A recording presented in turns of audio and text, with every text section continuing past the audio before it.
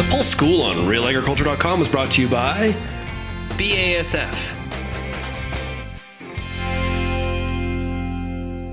Hey, Kara Oosterhuis here with RealAgriculture.com. We are back here today with another Pulse School episode, and I have here with me Scott Gillespie with Plants Dig Soil. How's it going today? Oh, not too bad today. That's good. So we're standing here in a bean field, and I know lots of the prairie's seen a ton of blowing this spring, and especially in fields like this. And one of the conversations we're having now at this time of the year is how are we going to keep that soil down in the fall and in the spring? How can you elaborate on that? Okay, so when we're looking at probably beans are going to be one of the worst crops to deal with for blowing soil because of the undercutting and very, very little residue left over later harvest. So probably in something like this, the best option is going to be using fall rye, just because it can germinate in almost anything, in any temperature, and even grow in, even later on will grow in snow, that type of thing. The biggest drawback to the fall rye is the managing of it the following spring. It can do too good of a job in some cases and become a big mat of roots that are hard to kill in the spring unless you have a plan in place. Now, realistically, of course, we want to have this plan in place, and now kind of is the time to start thinking about it. So if you've never grown any sort of nurse crop before, what sort of things do you want to keep in mind? For a cover crop, I think the main, well, everybody knows that harvest time is busy and you can have good ideas as to what you want to do, but you have to be committed to it. You have to remember what happened.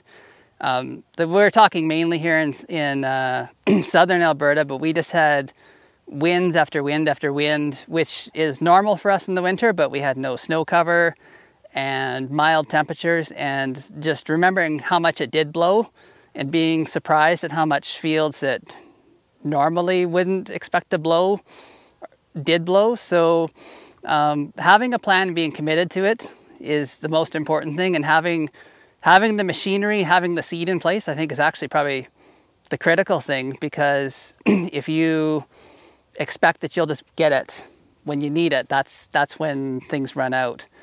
And I guess in terms of a plan, even on beans, there are some innovative ways of managing it. You could, if you have the machinery in place, plant even some between the swaths while you're waiting for it to dry, and then go back and plant some more. Even just having those strips down can help to stop some of the blowing if you get something before you get it harvested. So now if you're wanting to put down something like fall rye, when does it have to be in the ground, really? I mean, obviously it's all dependent on that frost, but if you're looking at an approximate frost date, do you know when it has to be in the ground? Actually, well, fall rye is really different in that way, because it's like winter wheat is probably the least hardy, then winter triticale would be the next one, and then fall rye. But even winter wheat planted in early to mid-September is good. So fall rye can go as late as, well, I mean, there's really no late date. I've seen it. I've just in my own experiences, I planted it in mid-October in my own garden at home, and nothing much happened until November after a snow, and then it started to grow. And even then, it wasn't huge, but it has the roots underground. So there's really no late date for fall rye. Now, of course, we're on irrigation land here, but a lot of the prairies has seen quite a bit of drought. It can make it kind of a tricky conversation on whether or not you're going to put that cover crop down.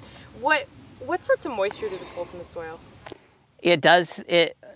That is the big consideration in non-irrigated or in true dry land, or in, I guess, non-rain fed, is that they do take a lot of moisture, and that's where the winter crops are really nice for if you're looking at holding the soil, because they'll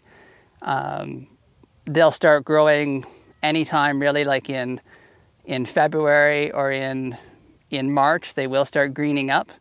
But when you're trying to hold on to water, that can use up your water. So that's where possibly on those you might want to consider just something like a spring crop, like a barley, oats, or even wheat, anything that you can get a hold of that will quickly take off but then still has that winter kill. However, another message you're kind of driving home is that if you're considering cover crops, it doesn't have to be every year.